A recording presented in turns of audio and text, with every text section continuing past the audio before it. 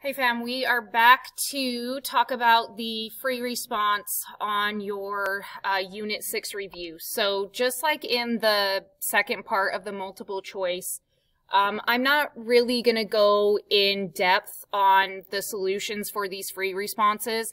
The ones that are new, that are ones that we have never even thought about before, I will give a little bit of clarification, but for most of them, I'll just show you my solutions, and then you can email me or come see me if you need anything clarified. Just like I said before, don't wait until right before you take the test to get clarifications.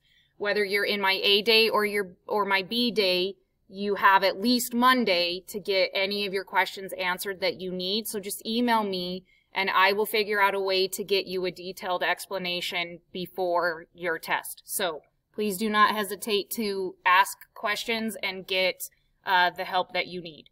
So 39 is similar to what you did in your overview here, but I just added in the extra step of finding the margin of error. So here you had to know to find the margin of error. But on this paper, I added it in just to give you a little bit more help when you find your confidence level. 40, I should have done a better job letting you know that this is a graph of the sample data. So this refers to this bullet point on your overview. If n is less than 30, check if the population is normal, and to do that, you look at your sample distribution. Notice here that I'm stating that the population is normal. If n is greater than or equal to 30, central limit theorem applies, and I am mentioning that the sampling distribution is normal.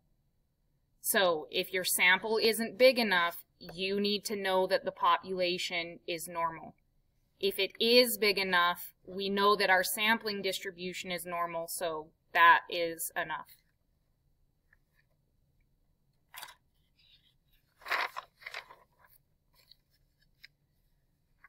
Number 1, I'm hoping was easier for you guys after the multiple choice questions that ask you to evaluate a claim. So the Pet Association has a claim of 39%, and all you need to do is check to see if that value is in the interval. If it is, then the claim is plausible.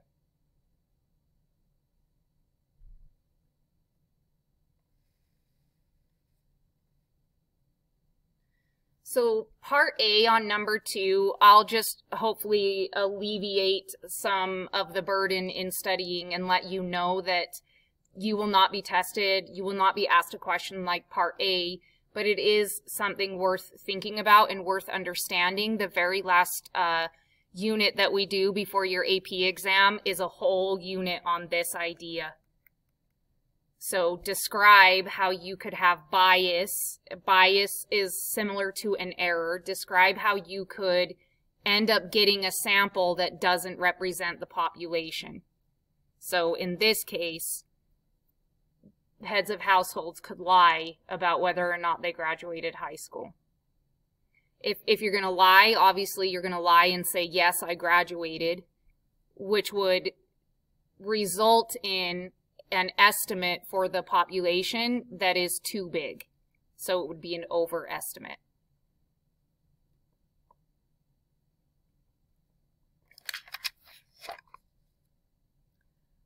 Three, we talked about in class how when we have to graph the sample data, the graph that I prefer to use is a box plot. And one of the biggest reasons, or most important reasons that I prefer that, is because a box plot will tell you if you have outliers.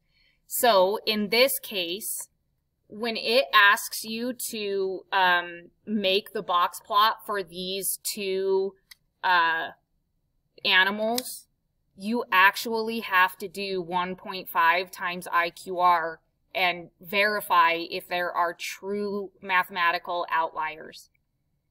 This is a previous free response problem, so this was on one of the actual exams. in order to get full credit, at least on the graph, you had to make sure that you labeled which box plot was which. So I abbreviated the modern Thai dog, and I abbreviated the golden jackal. So to get full credit on this part of the problem, you needed to show your calculations for outliers, and you needed to make sure that your graphs were appropriately labeled. The bottom part, I think, is pretty self-explanatory. If you want to know if you can estimate the mean length for the modern Thai dog, then what you are doing is checking the conditions. So I went through and checked the 3 conditions that we need to check in order to do that.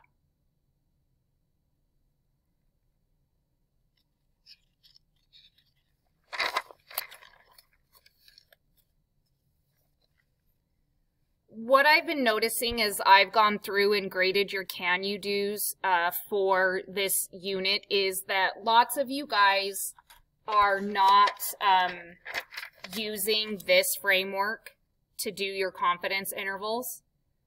So last year I taught confidence intervals this way, to check your conditions using bullet points and then make your confidence interval.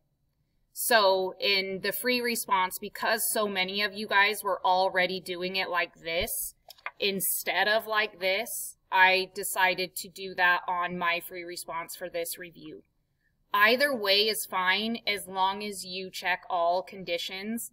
Make sure that you're using an appropriate amount of space to do these. Like some of you guys are jamming this all in one space, so your grader has to seek out the answer, and when you're having to grade hundreds of papers, it doesn't necessarily inspire or motivate your grader to give you the benefit of the doubt and give you partial credit. So spread your work out, make it easy to find. If you prefer this bullet point method, then that is what you should use. One other thing that I should mention is that I didn't think that you needed to check, like explicitly write down that the sample was random in order to do a confidence interval. And as I was going through and doing the problems on your test, I realized that you do. So for all of my free response problems, I checked the random condition, and you guys also need to check the random condition. Luckily, that one's the easiest one to check. B is new. I don't know how they would expect you to answer this question unless you have seen something similar. But essentially, we can't use this to investigate an individual person because what we're estimating is a population average. So I think that this response is pretty self-explanatory.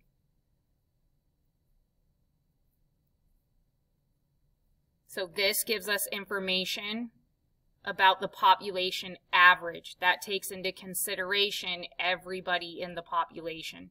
It does not give us information about an individual person because of sampling variability.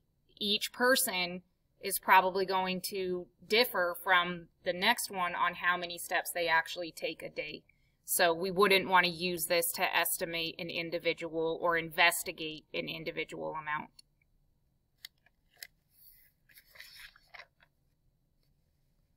This is another one of the questions that the AP board really loves, and once again, this is a previous AP free response question. So this was on a previous exam. You have to know more than one chapter to do this.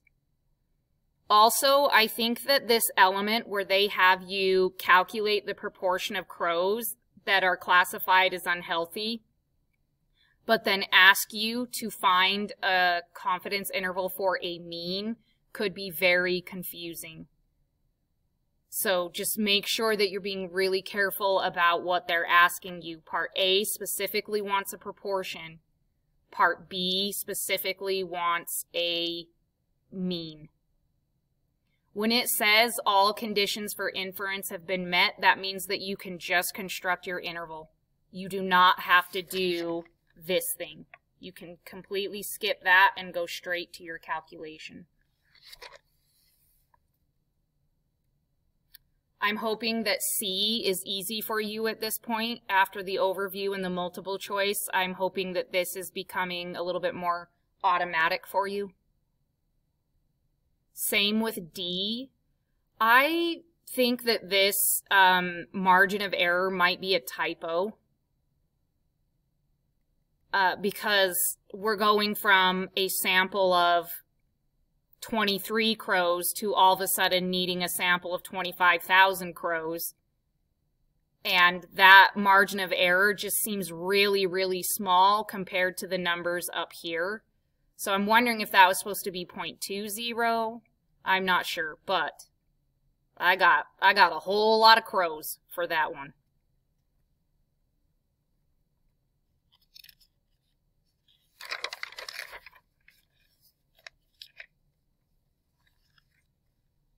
Okay, so at this point, I think all of these are previously released or previously given questions that have been released for you guys to practice.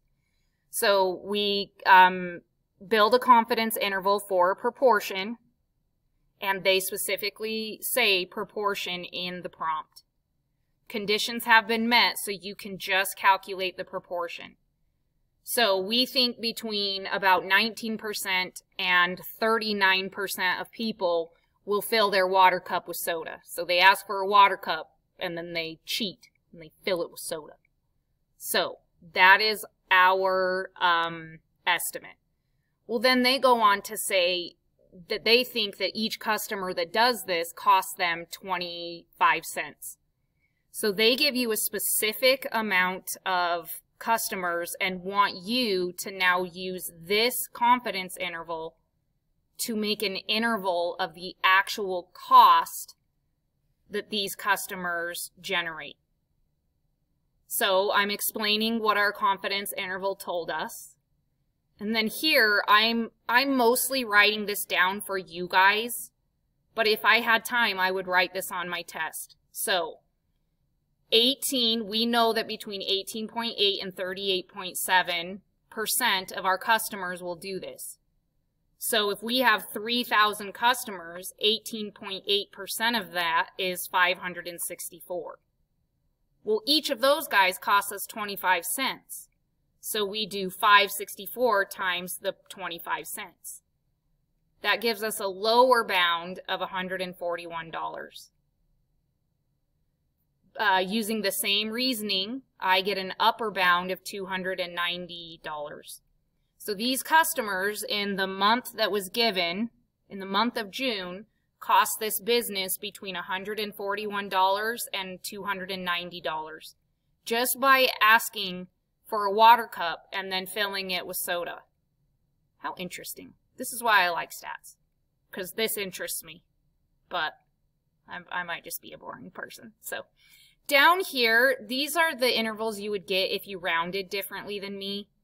And if I'm being honest, I can't remember how I rounded. Like, I think that one of them is if you didn't round, you used all 4 digits, and then the other one is if you only used 2 digits.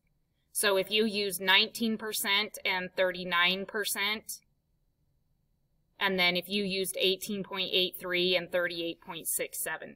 So these 3 values would earn you full credit. If you got something besides these 3, you should check with me and have me see where you went wrong. So you don't have to have these 2. These are just what I got with different rounding.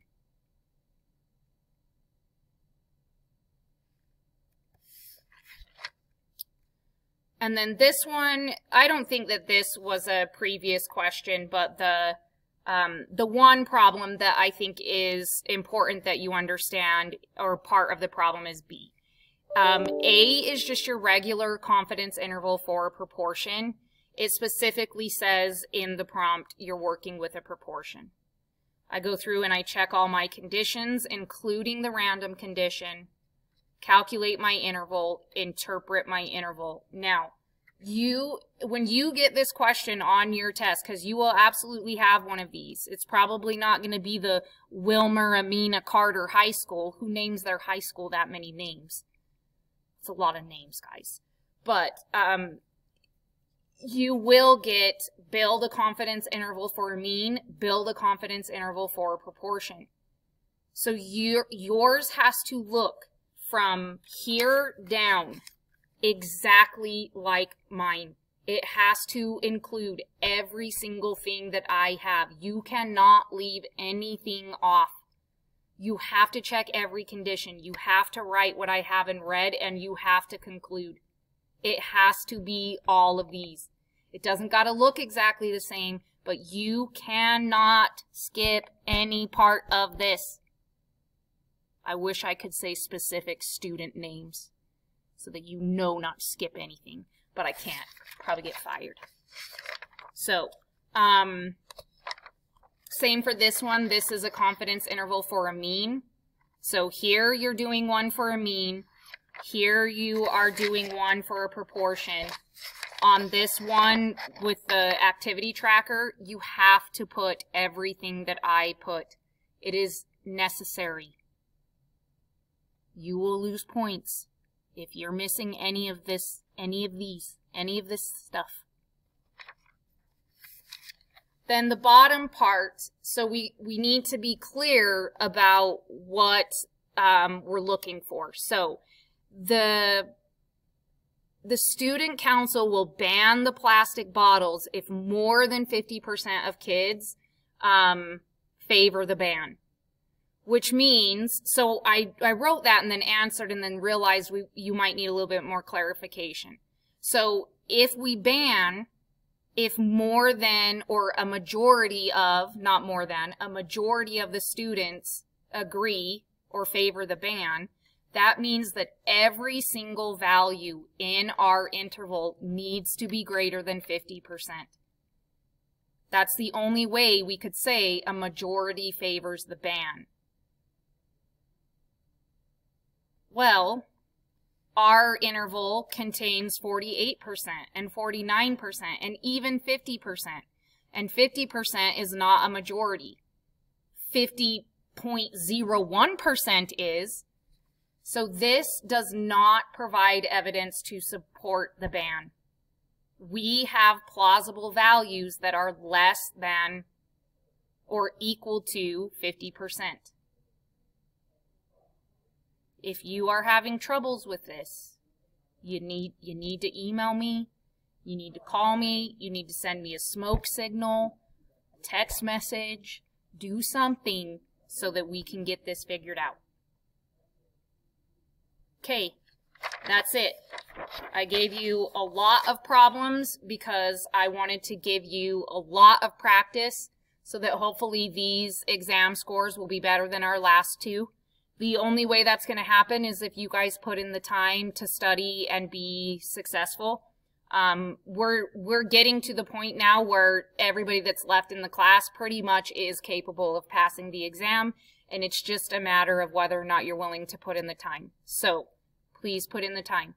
If you have any questions, as I've said a million times, please get those questions answered before you show up to class to take the test. The 5 minutes before the test is not going to be enough time for me to fix the misunderstandings that you have. So please get a hold of me. Okay, that's it. Love you guys. Please study. Love you.